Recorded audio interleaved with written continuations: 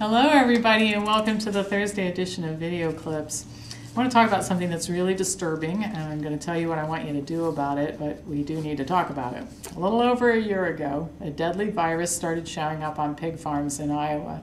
Since then, over 100,000 pigs and piglets have died of this virus every week in the United States.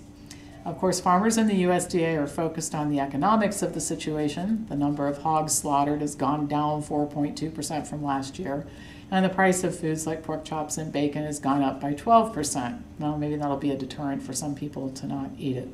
In any case, how does this happen? Well, it starts with cramming tens of thousands and sometimes hundreds of thousands of animals in close quarters and in extremely unsanitary environments. Living conditions are the primary reason why we're using antibiotics as a prophylactic in these farms. Farmers give these animals antibiotics because infection is easy to get and it spreads like wildfire in these facilities. That's what the big problem is with antibiotic-resistant bacterial infections in this country. And it's also why neighbors hate these facilities. They pollute the environment with manure, and they ruin rivers and lakes and the air.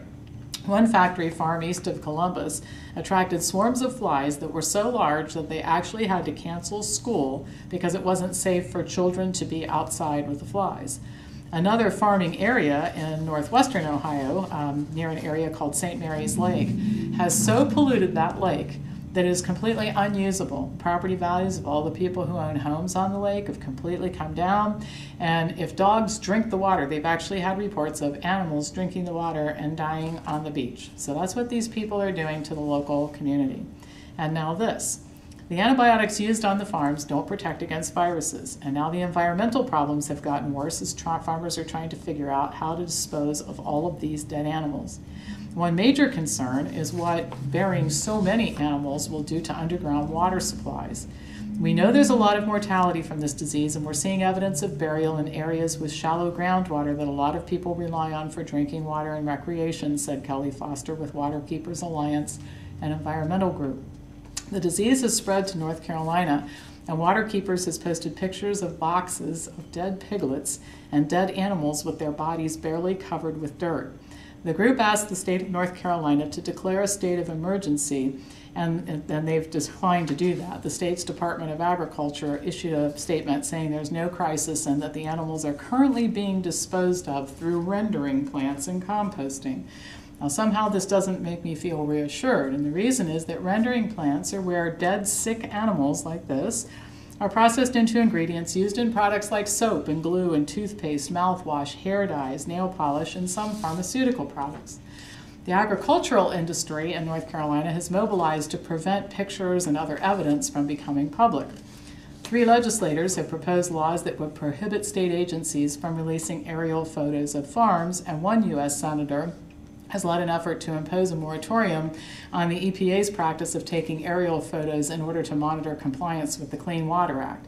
Of course, the most important thing to do is protect the farmers, not to address public health concerns. These farmers are so out of compliance with everything already, and a legislator has actually proposed that we don't even monitor them to the extent that we do now.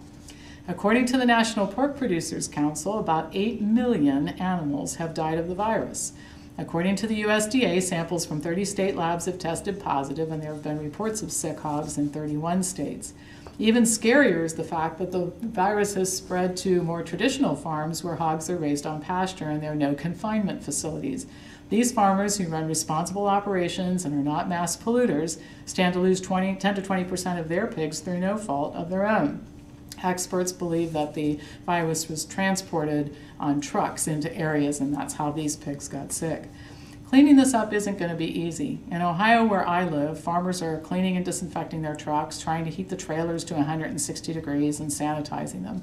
Drivers wear disposable booties, and it's taken 5 months to eliminate the virus on one farm, and of course it can come back.